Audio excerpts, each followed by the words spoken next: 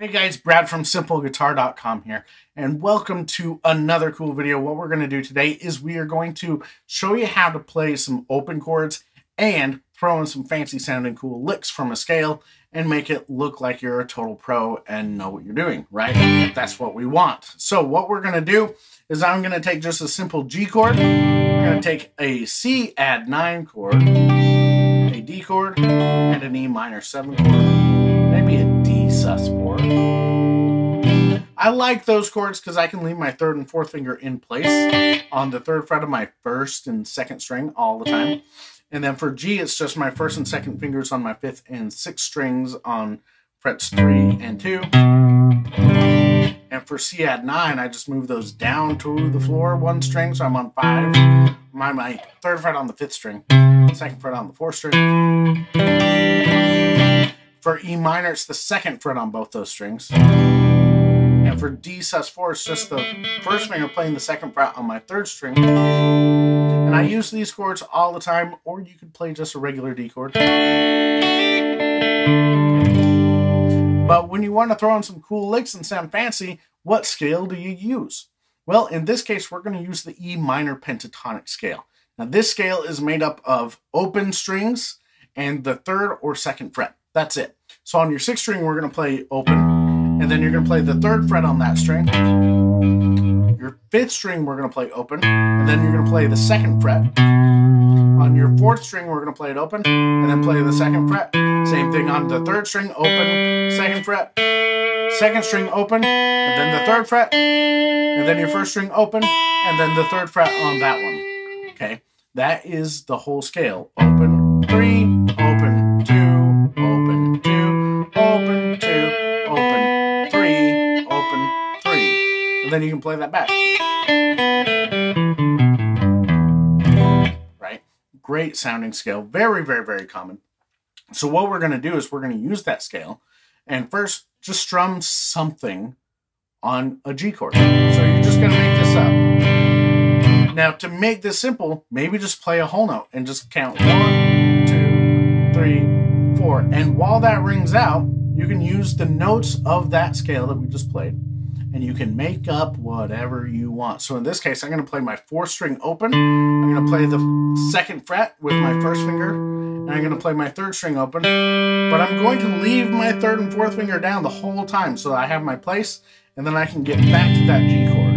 So I'm going to go like this. I'm going to go 1, 2, 3, 4, and then I'm going to strum that chord again, right? So that little lick was just open fourth string, hammer on. So I'm not picking the second fret, I'm just hammering on. And I'm playing my third string open, right? And then I'm strumming that chord again. Now that might be really hard at first. You might have to go 1, 2, 3, and 4. 1, 2, 3, and 4. Right?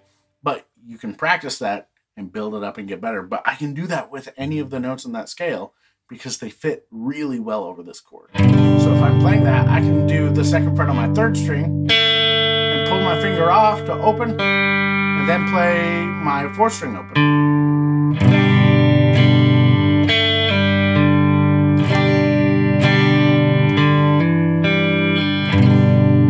Right, now here's the cool thing. I can practice all that. I can really play any of the notes of that scale. I could play that, and I could play my open second string and hammer on to 3, get back.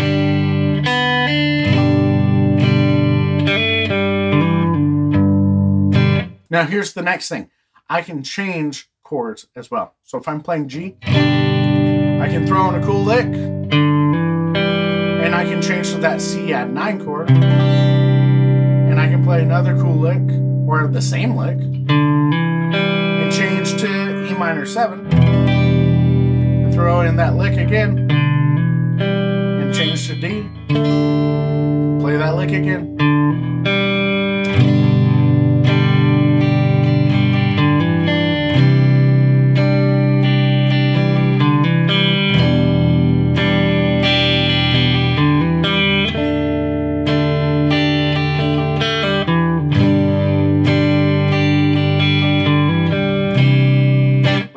already sounds like something cool, and I'm literally just making it up off the top of my head. And I'm using just that main lick of my open 4th string, 2nd fret, and 3rd string open. And on D, I reverse it. I played 2nd fret on my 3rd string, pulled off to open, and played the 2nd fret on my 4th string. And then I went back to G. So it's just a lot of fun. I mean, that's really all that is taking whatever notes are in that scale, superimposing them on the chord that I'm playing, and just letting loose and having fun, making it up off the top of your head. So that means you have to really know that scale and be familiar with it. I recommend that to do that, you practice doing hammer-ons and pull-offs to get to know that scale. That way you're killing 2 birds with 1 stone. So you play that scale and you hammer on, and I'm just going to use my 1st and 2nd finger. I'm going to use my 2nd finger on the 3rd fret, 1st finger on the 2nd fret. And I'm going to play the open string and hammer on to the next note.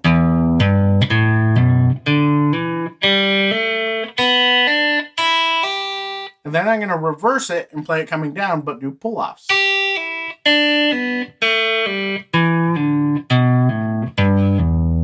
Right? And you can really get used to it.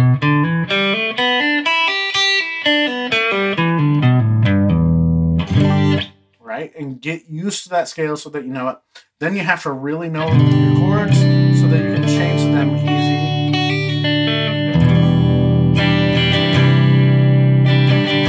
And then you start just trying to throw it together as, you know, bit by bit as you go. So that is how you can throw in some cool licks using your E minor pentatonic scale, your G chord, your C chord, your D chord, your E minor chord. Have all sorts of fun with this. This trick is great for showing off when you're hanging out with people, or you're at a party, or you're somewhere and you don't know really what to play. This is excellent for just playing for people and just throwing stuff together.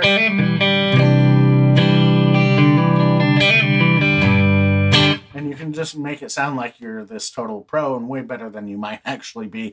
I do it all the time, right? So it's really good for you. Have fun with it. Let me know down in the comments if you have any questions. Other than that, if you liked what I gave you in this video, my goal is to help make learning guitar simple for you. So I have another gift for you as well. It's called the Top 10 Things to Learn on Guitar First. It's a free guide that I put together for you that tells you 10 things that are super effective at getting you a lot of bang for your buck when you're first starting out playing guitar. And you can pick it up for free at simpleguitar.com/top10. All you do is put in your email address. I send it out to you right away. It's 17 pages long, and there's accompanying videos for all of the 10 points in that, PDF. So go get that for free, simpleguitar.com/top10, and I will see you in the next lesson.